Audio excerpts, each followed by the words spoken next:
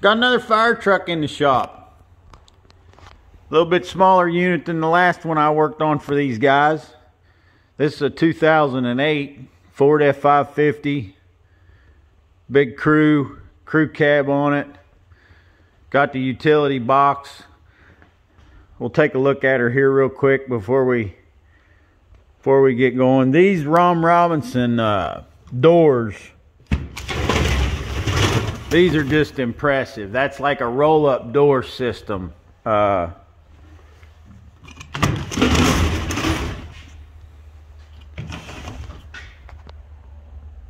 Made in the USA. So this is this body's all aluminum. I like how these doors work. It's just an impressive. It's an impressive design, and you can see there's some advantage to that rolling up like that, as far as especially with fire and rescue, because you know, a normal utility body that's got doors that open, those doors would be sticking out. If you're in a hurry, they're in the way.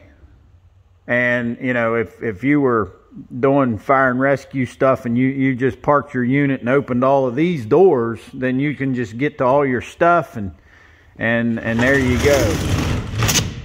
With you know, with every advantage there's a disadvantage. I do think for fire and rescue, though, that's an awesome door system. If you damage one of these doors just a little bit, it's probably completely not going to work, which is something to consider. You know, like on a work truck, I remember Dalton had damaged one of his doors on his service body on the white truck, and you know, he made some tack welds on it and put some zip screws in it or something, and he got by for a while. It wasn't something that, you know, he was able to keep his tools from falling out. If one of these roll-up doors gets damaged, it's probably screwed. It's probably not going to work, and you're probably going to have to replace it right away, because you're probably not going to be able to rig it up and do anything with it. So back here, you know, there's, you know, your firefighting equipment in the bed, pumping stuff, you know, your water and all of that. This is an 08, and something that's amazing about some fire trucks and rescue units, this truck is an 08 and it's got 21,000 miles on it. You know, I'm sure not all rescue vehicles are kept at such low mileage, but this one certainly is. So what we're getting into on this, if you take a look at the back right here, the fire chief is concerned. You see how this stuff is kind of cockeyed, and all the way across the back, this thing's just, it's getting the tar beat out of it. The back here, and the guy's got to step up here, and we're catching this before this is ruined. But if this rear section keeps getting bashed up like it's been, it's probably going to end up, we're going to have a problem with the step up part. But what we're thinking of doing, I've got some 5x3 3/8 inch thick angle iron here, and we're thinking about, we're going to get rid of this aluminum banding around the outside, and we're going to band that with steel, 3/8 inch thick steel. Won't be bulletproof, but I mean, 3/8 inch thick steel is so much more resilient than some 14 gauge aluminum or whatever diamond plate that we got right here. And so we don't need the reflectors or the lights. We're just doing away with that. And so we're basically going to have a rear bumper that we're making to wrap this with steel, and we're going to paint it black. All of it will be black. He wants to do black, like just go from right here down and just do it, make it black. Looks like they got some Them firemen might have been doing this when they were working on it, or somebody, I don't know. They've got some red paint on it, but I guess it doesn't matter if we're going to paint over it.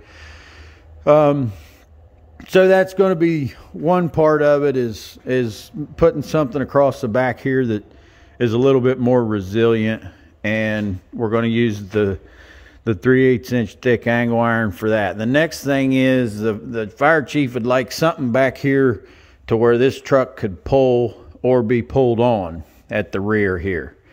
So we're going to be putting some kind of tow hook or pull hook in the middle of here, and I'll see what I've got to do to get it tied into the framing a little better. It's obviously not going to work to connect it to any of this aluminum. So that's another part of what we're going to do here at the back of that. And the other thing we noticed looking at this truck is we're looking at this plumbing, and there's a 2.5 inch pipe here that's part of that water plumbing, and I don't know what to think of this. I'm really boggled that someone was able to get that on there. The way that was done is just, I don't know. It's impressive that they got that together like that. But long term, I don't think that this is okay. It just, that just don't look right to me. I don't claim to know a whole lot about fire equipment and pumping water for a fire, but you know, I've done a lot of plumbing, and I don't like that. I think this would be fine with, you know, the best way would, if this can't be lined up straight, which it doesn't look like it can. I don't really see changing the plumbing to make it perfect. But the best thing would be if there were elbow turns in it, but I don't think that's necessary either. I think you'd be fine with miters. So I've got some unions coming, and I can miter that pipe. I got some unions and nipples coming, and I think that's probably the way we're going to go about fixing that.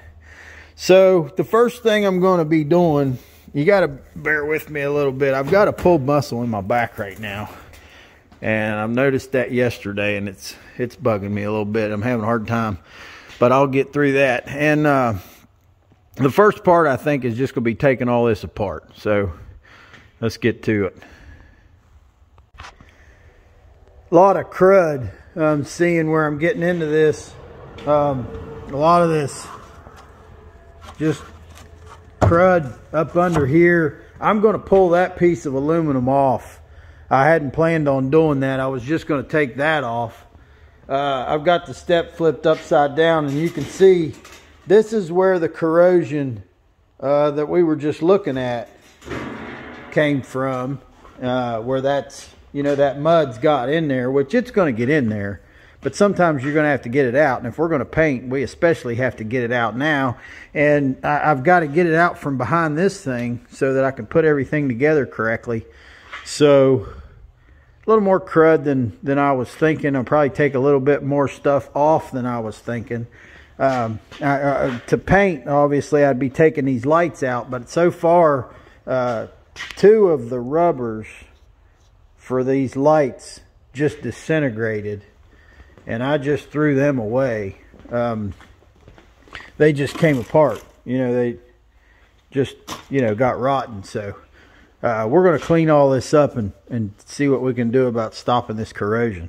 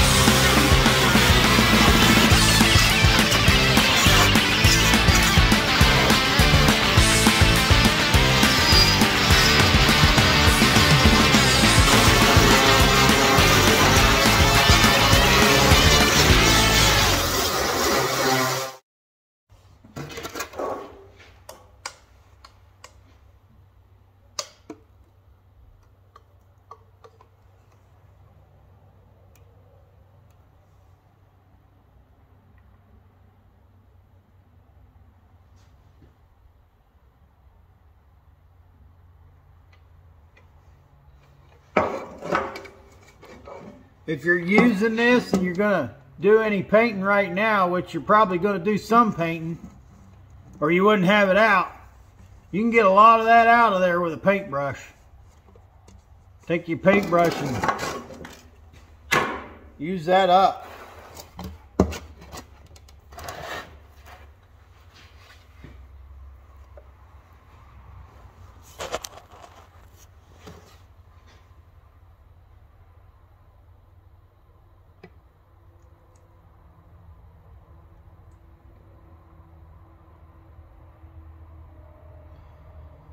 So what I'm doing, I'm really using one bleach jug as a funnel to fill the other. It'd be really tough to pour that paint into a bleach jug out of that gallon. Doing it this way, it's no problem. I cleaned that up, that aluminum step. I cleaned that up best I could. And I'm pretty sure that the fire chief wants this painted black too. I'm a little bit scared to do that. I don't think that paint's going to stick to that aluminum very good. And I can't get in here and really, I can't really get in there and clean those oxides out of it. And I don't know. I don't want him to be disappointed because this isn't black. But I think painting that black's the wrong thing to do. I think it'd be better just plain aluminum. And the other thing about it is if you paint this aluminum black and that paint comes off, you're going to see this bright aluminum through the places where the paint flecked off. So it's really going to show up. I did get the primer on this and it looks real good. Funny too, you know, all the primer that I put on this, I used a 4-inch mini roller and a small brush. And every bit of that primer was what I scraped out of the bottom of that 1 gallon pail. The 1 gallon bucket that had leaked. And everything I put on there with a roller, I scraped out of the bottom of that. And everything I put on there with the little brush, I scraped out of the bottom of this one that I used as a funnel, which there's still some primer in that. Just amazing how much work you can get done with something people would have thrown away. But I've got to get some acetylene and get another tank filled, and I'll be letting this dry and see what I got to do next. After I got that primer on there, let it dry while I went and did some errands, and I put a coat of black on this, touched up some red there in the corners. And while that's drying, I wanted to do something about this rear plate. And I think I am going to use this rear plate. I think I am going to paint it, the flat and the diamond plate. I'm going to be able to clean it, unlike that thing. This I will be able to power brush and clean it really well, and I think I can paint it. This is the light I talked about earlier. It had 3 of these lights in the back. That's what those holes were for. And this is a really odd size. 2 of these rubbers were rotten. And I couldn't get one.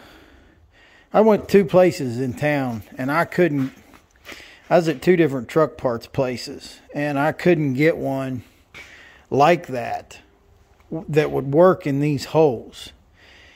So what I'm going to have to do is switch to what's available and make the holes bigger. And I thought it was pretty coincidental. This masking tape was laying around here. I was wondering what size hole this took. And I shoved that in there.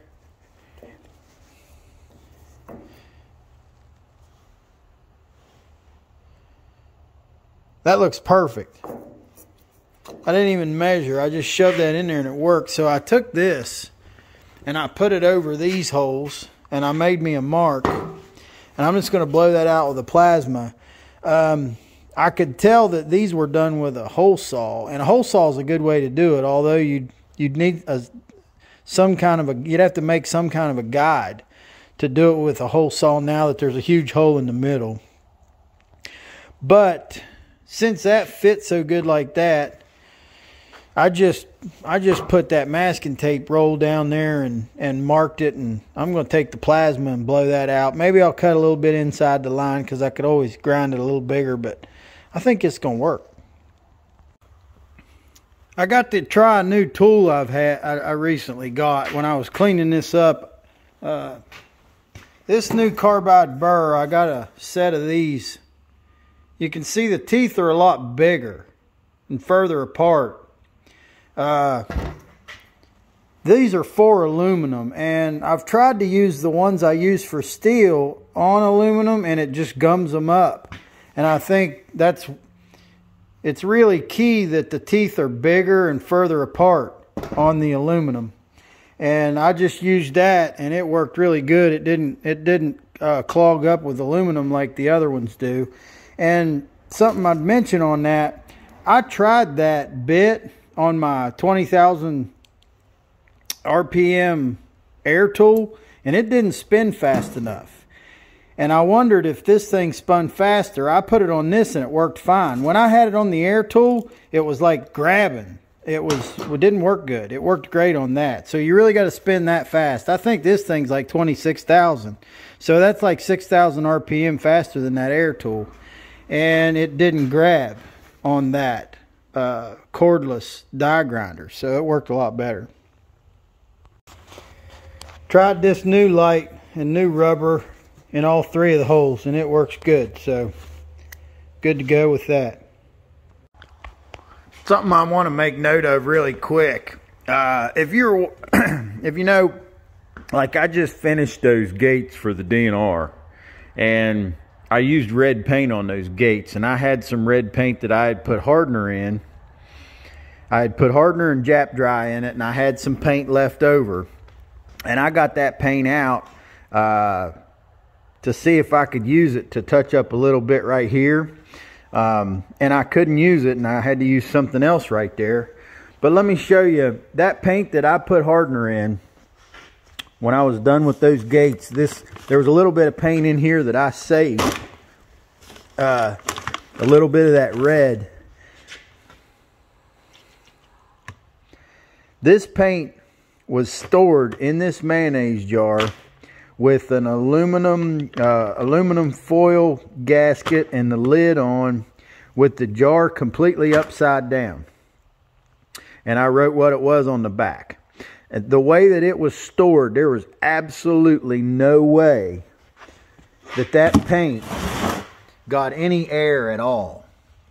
But because of that hardener, it set up that much, almost hard to the extent of a gel.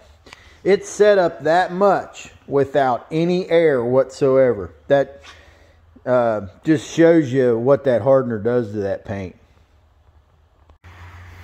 Just used a little roller. Got a coat of primer on this. I cleaned that aluminum floor plate up, diamond plate, whatever you call it.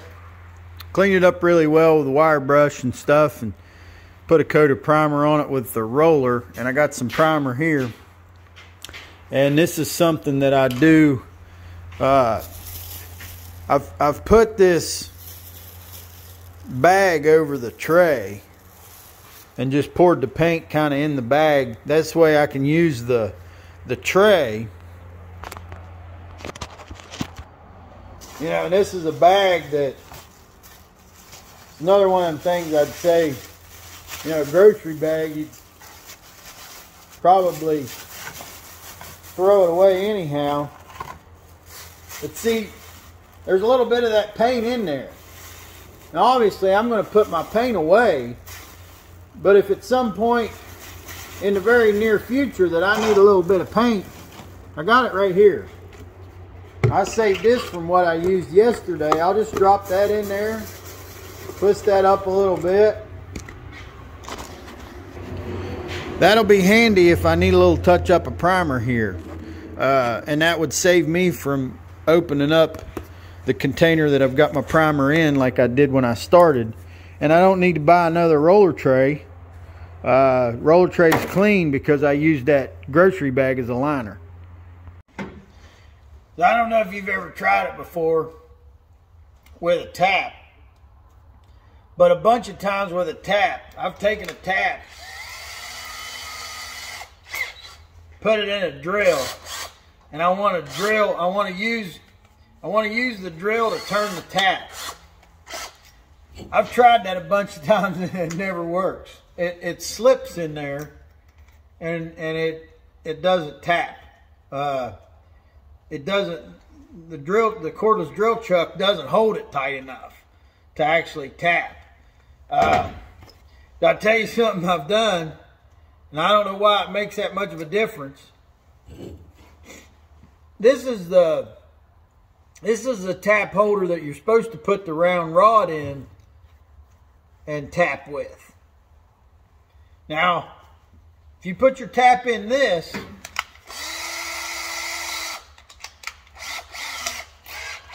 and then put it in the drill, it'll hold. It'll hold good enough to break the tap. Don't ask me how I know. But it'll also tap, and if you're careful, it'll work.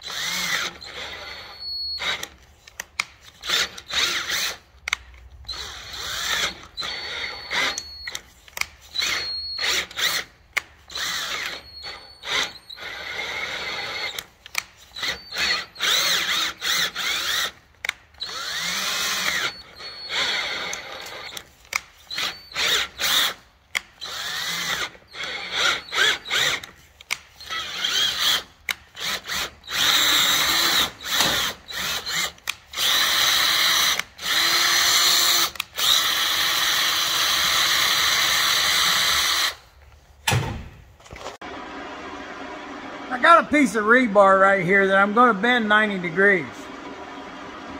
I'm going to do it completely wrong. I'm going to heat it and bend it. And I'm going to do it wrong just because I want to show you something.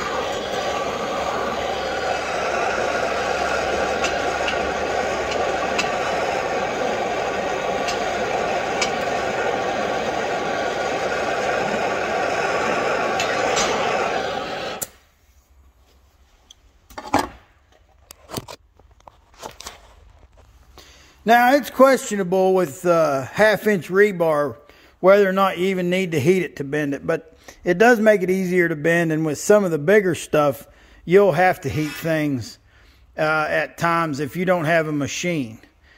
But what I'm wondering is if you can see how stretched that is. See, that's stretched and deformed.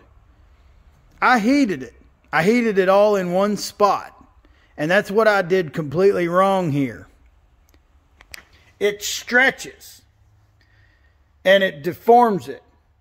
You can take a torch and you can heat something that you're going to bend, and then you bend it 90 degrees. And if you've heated it all in one spot and bent it, then you've stretched it and deformed it in a way that doesn't look good, and it's probably not as strong as it should be. Now let me show you this piece of rebar that I'm getting ready to bend as a step, and I've got it in my vise right here. If you look at this, there's a couple things I'm going to think of because I'm using this for a step. But the main thing I want you to see is these two marks. These two marks are 1 inch apart. There's going to be a bend here and a bend here. These two marks are 1 inch apart. And the reason I've got two marks on there that are 1 inch apart is because I'm going to heat that for that entire area. And that entire area that I marked is 1 inch. And the reason it's 1 inch is because this rebar is 1/2 inch. So I don't care if it's a flat bar, a round bar, a square bar, or what it is. I'm giving you a rule that you can go by. Whatever the thickness of the material is, if you're going to heat it and bend it, heat that much times 2. So I'm saying if you're bending a 1 inch rod, heat 2 inches of it. If you're bending a 2 inch, heat 4 inches of it. And if you do it that way, it's not going to stretch like that. It'll bend and look right. So I'll bend this and we'll see how it looks. And another thing about what I'm bending, I want it to be easy to bend and bend where I want it. So I'm heating it to make it bend at that exact measurement. But I'm also not wanting to get too mean with it, because you'll notice on rebar there's a straight line of additional material that's straight across from each other. And then there's the sideways or 45-degree lines of added material. It's part of what makes it hold in the concrete, but let me show you that too. See here on the top, as it sits now, this right here, and the same thing on the bottom. I don't know if I can show you, but you've seen that on rebar. When I bend this, I want that to be on the front and the back, and I want this to be the part that you would put your foot on. So by heating it, I guess it makes it a little bit easier for me to hold it in a way that I want it and bend it in a way that I want it. And, you know, if I had a machine that bent rebar, I could do that. I don't have one of those. There's different dies and things, and a lot of ways you can bend it cold. Even with a good vise, you can bend it cold. I don't think my vise isn't even bolted down. I move it around a lot, so I just put it on clamps, and I probably couldn't put that kind of force on this without it coming loose. So I'll be heating this and we'll see what kind of bend I get.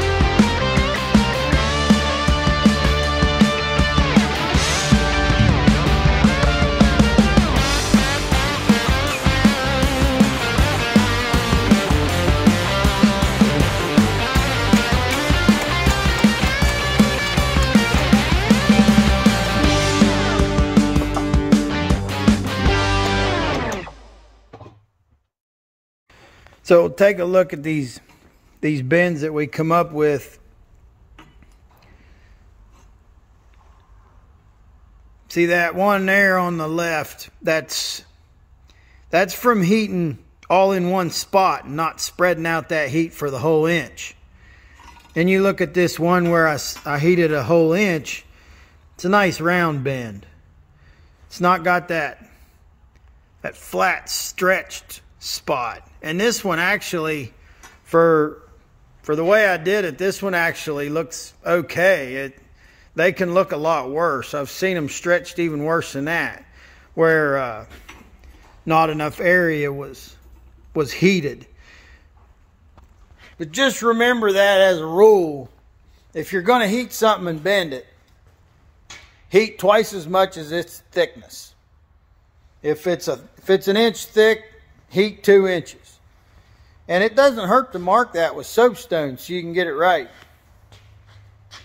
One thing that's funny about that rebar, and for some reason I just remembered this, one of the welding shops I used to work in when I was in Charlottesville working, there was a lady in there, Donna. She was kind of like a business manager there, and she'd come in the shop hollering whenever somebody wanted some rebar or wanted to pick up some rebar and get it cut. And she'd come back there and she'd holler something like, she'd say, hey, can somebody cut us some rebar? There's a guy up here that wants 10 pieces of 1/2-inch number 4 rebar.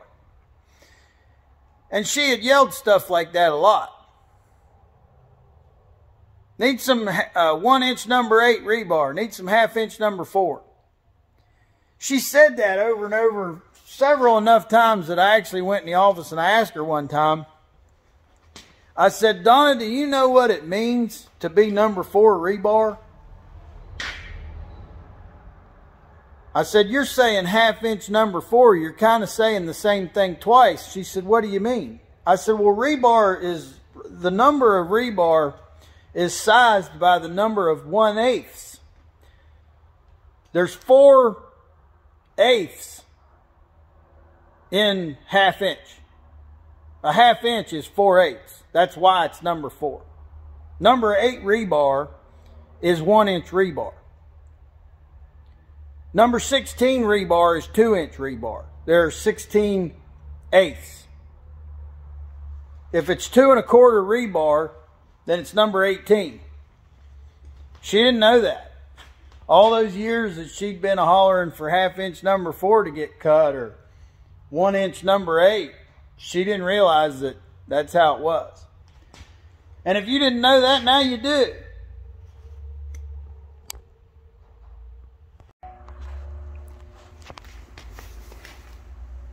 And that's a quick look at that step. This is how it goes through those holes, you know, and it could move some if it needed to. I'm kind of hoping that keeps it from getting bent.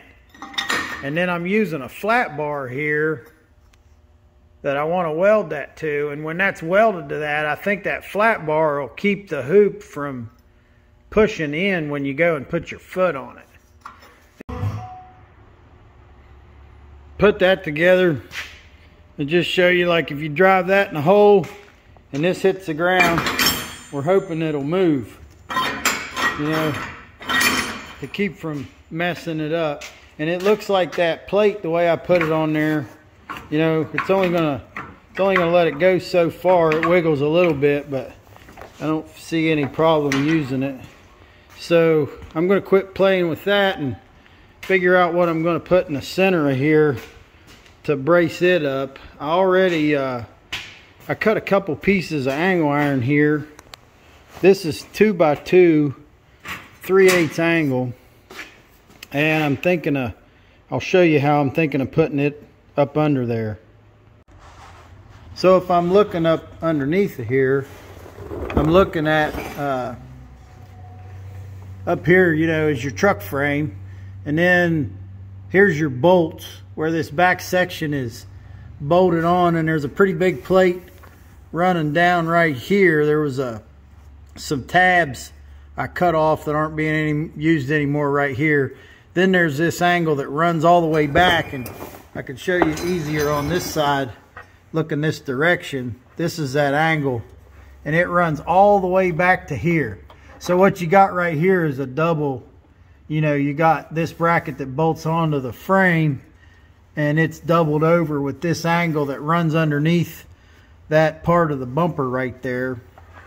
So with that doubled, I guess I'm going triple, because I've got this 2x2 by 3/8 angle, and I'm going to put it up here like this, and weld it to all of that double deal back here, and then I think I'll just put a bolt to my new piece right here. Got these two pieces of angle iron clamped in place there where they're going to get welded to that frame back there, and line up here with the 5x3 angle I put across the back. And the piece I cut a 2x2 square tube. This stuff's quite thick. this 2-inch tube is going to go across here, and I can bolt it to the angle too, and it'll be welded. It'll be bolted to this 5x3 and welded to the 2x2x3/8. And what that's going to be for is I want to put a pull hook in the center of that, and I don't want to just weld a pull hook to that 1/4 inch. This tube as a whole tube is really strong, but you know, just welding to that 1/4 inch thick stuff, like if you had something like this just welded to that, I'm wanting to do a little more than that. Now this is a pattern. I just looked through my pattern box, and this is a pattern for a pull hook from something else I did. I'm going to burn one of these out a 1/2 inch, and what I like about it for this purpose, you can see here how there's quite a bit of meat back here. What I'm wanting to do is I want to cut a couple of rectangular holes in this tube and run it clear through. So we'll take a look at that and do that, and I'll show you in a little bit. But the idea would be, if I do that, I'm going to be welding it to this part and this part, and that's really going to grab that whole piece of tubing, and I think that'll be a lot better.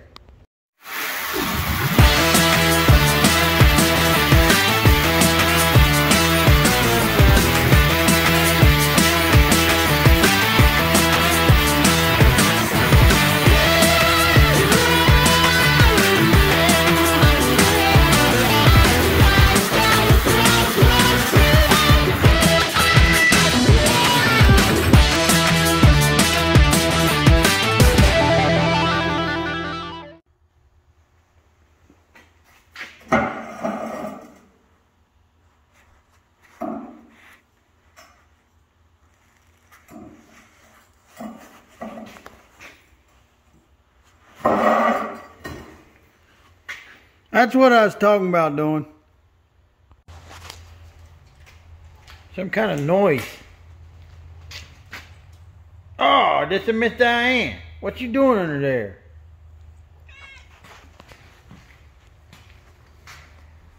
You coming to check on stuff?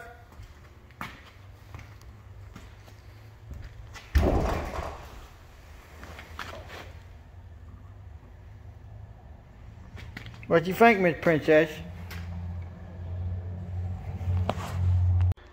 So right here I've drilled through that 5x3 3/8 angle, and then I drilled through the 1/4 inch tubing down here. So that's the slug that come out of the angle, and then there's the one that come out of the tubing. And of course this one fell into that piece of tubing. I got it out of there with a magnet and a pair of pliers. I got a hold of it where I could get some pliers on it. But I set this up where I might be able to show you. This is a 2-inch bit. This will drill 2 inches deep, and this is actually 2 3/8. I think that I need to drill all of that, and I don't think I'm going to make. It's not going to make it through that entire thing. But what I can do is, when I take this apart and when I take this angle off to paint it, then I'll finish drilling. I'll have to remember to finish drilling it then, because I could set it right on the tube and drill it. So we'll do that later. Pulled that piece of grip strut out of there and did some of my welding with this. Welding here in the corner and bunch of welding up underneath there. There's just a little bit more welding that I can't reach because I need to take this angle off. So I'm going to do that. So I just pulled my 5x3 angle section that I fabricated. I just pulled that off of there. And it was a little bit stuck. Not bad, but I had to pull on it. And I could tell, I went ahead, when I pulled it off there, and it seemed a little sticky inside of here where it was sticking to that, I pulled a measurement of 92 inches across there, and then I measured inside from right here to over there and got 91 7/8. So that's a thing that I want to keep in mind when I go to put this back together, it would be nice if I had something in there. If I could put a board and a jack or whatever, I'll come up with something that when this all has paint on it, I could just press that out a little bit and put it on there and let it come back together. That's something maybe I could do to keep from having to beat and bang to get it on there once it's got paint on it. So that's something I'll have to keep in mind when I reassemble. Doing a few things here I want to show you. You know, I got this bracing all welded up, and I've added a couple of 1.5 by 3/8 inch flat bars. See them on their angle there. And they're going right back welding in to that angle really close to the frame there where that's bolted together. And then they're welded really well to the back of this plate. So that's going to help that pull hook. Maybe that's overkill, I don't know, but if you couldn't pull straight on the pull hook or whatever, that's something I thought should be there to help. And I'm also realizing that tying this into that angle that I've got made that goes across the back there, it just offers a lot more rear protection for this thing if that is tied into the frame really well. And I know that the 3 bolts that I've got are going to bolt that strong to the piece that's going across there, then that's going to strengthen things up. I'm going on some painting and stuff. I did cut me a piece of scrap that was laying around, and I got it wedged in here. Remember I was talking about spreading that apart a little bit, make it maybe easier to put back together once it's painted. And I'm going to be doing some painting now. You've seen me put paint in these bleach jugs, and if you want to shake your paint on like I shake it on a Harbor Freight paint shaker in these gallon bleach jugs, I use one of these. This is a little bungee cord with a plastic ball on the end of it. The bleach jugs, probably just since they're plastic, they don't want to stay in the shaker unless you do something like that to hold them in there. But I've had fine luck. They stay in there and shake just fine if you just got that bungee on them. So just another thing I want to show you that works for me, and I'm going to get going on this painting and stuff, and painting and reassembling this thing. I've put some paint on. There's our angle for the back. There's our plate for the back. I got to let things dry and work in between what I can do while other things are drying. But what I'm doing right now, there's some gaps behind this plate, between the truck bed and this plate. And you want to try and, I want to try and seal those off and prevent water and gunk from going down behind there. It had a silver colored sealer on it before. What I'm using here is a black sealant that that's a Loctite product. Let's take a look at what I used on it. I put it's the polyurethane sealant, Loctite PL roof and flashing, and I'm going to show you something I do with, it doesn't matter what it is caulking wise, if it's a paintable caulking like an Alex Plus latex or what, I smooth it and tool it with a paintbrush. And what I put on the brush when I do it is whatever you use for the caulking for a cleanup.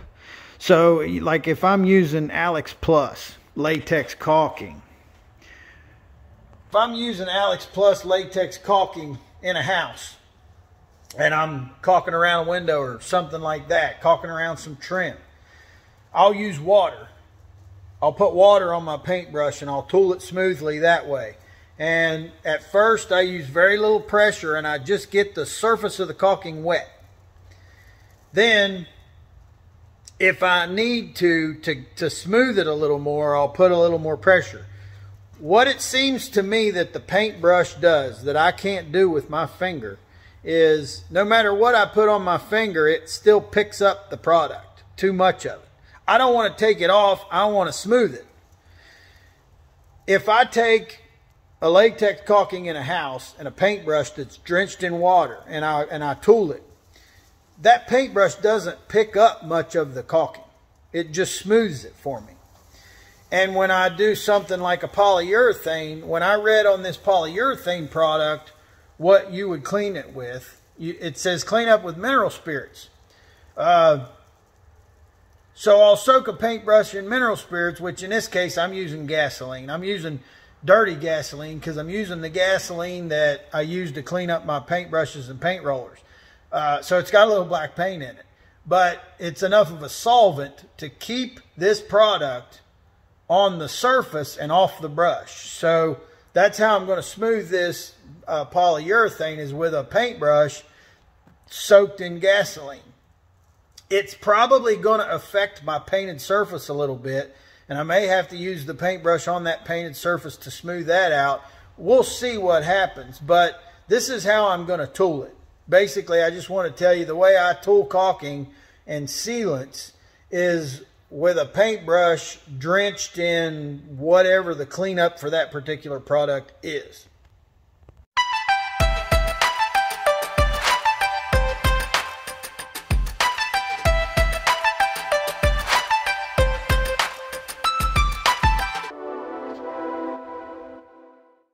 I tooled that sealant smooth on there with that paintbrush and gasoline, and everything now is probably tacky enough. I can go ahead and do the last coat of black.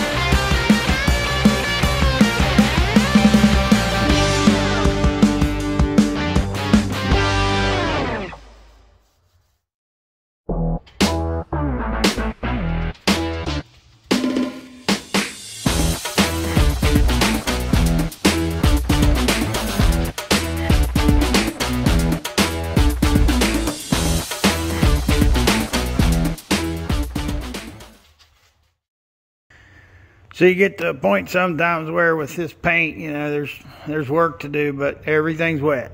So you just got to stop on that and have a plan for something else that you can do.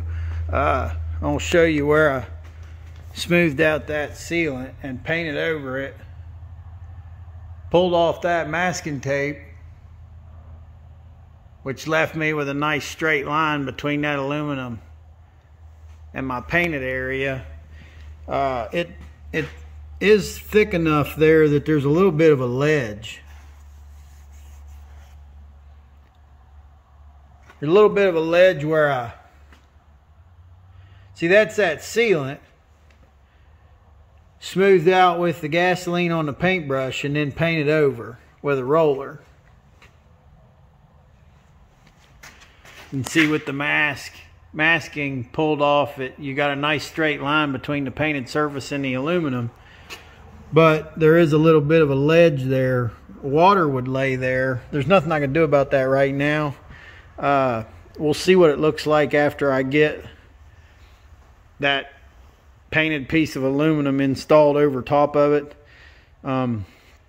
This might be something that I run a clear bead on top of, just so that that's not a ledge right there that would hold water.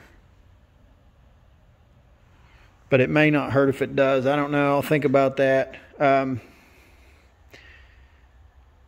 couple places I used a spray can and hit where I missed. Of course, the outside of this that's towards the table needs painted.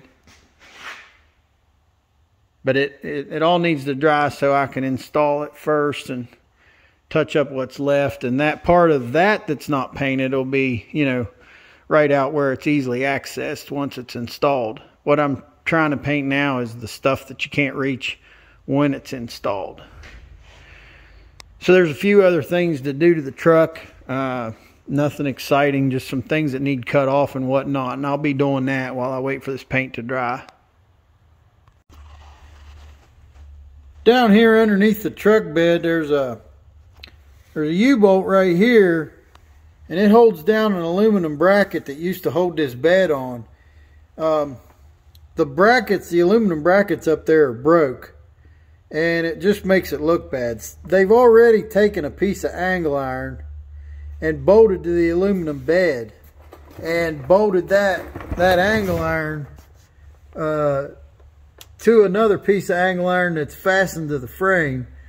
They did, when they did that, somebody welded angle iron to the frame, which I wouldn't have recommended doing that, but it's not cracked and it's not a problem, so we're going to go with that. But what we do need to do is remove this U-bolt and either cut or finish breaking the aluminum brackets off. And the big reason why they need to get rid of that really has to do with if this truck's inspected or looked at, there's a thing here that's broke. Now, it's been fixed with that angle iron. Actually, the angle iron that's been added holds the bed much more securely than the original design with the U-bolt and the aluminum bracket. But since that's broke, you know, the uneducated eye would see that and say, oh, you got to fix that. You got something broke. So in this case, it's better off to just eliminate that, and it won't be there to be seen to make it look broke. So we're going to be taking the U-bolt off and getting rid of that aluminum broken bracket. And yeah, that's next. So I'll tell you a couple things you should never do. When you got an impact, especially a powerful air drive impact like my DeWalt, don't run chrome sockets on it. And especially if you've already cracked the chrome socket with the impact and then welded it up. You definitely don't want to run that. I'm not saying I'm not going to run it. I'm just telling you you should. I say, send it. I need a 3/4 impact, and I couldn't. I was going to go out there. I got a 3/4 impact out in the truck. I was going to go out there and get it, and I opened the door, and it was snowing. I'm like, hell with that. I ain't going out in that shit.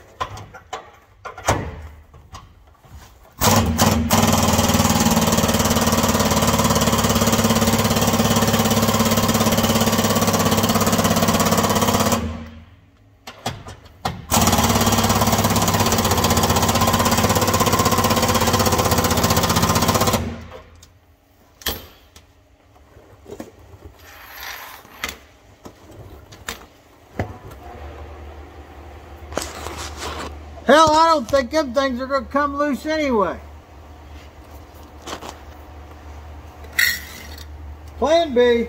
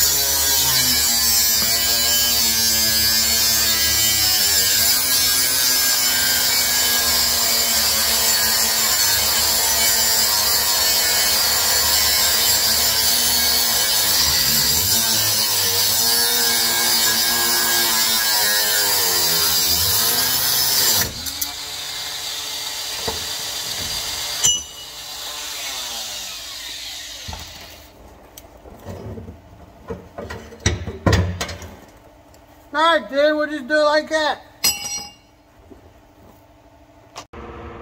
That's the pile of stuff that we needed to get rid of. Got it off there.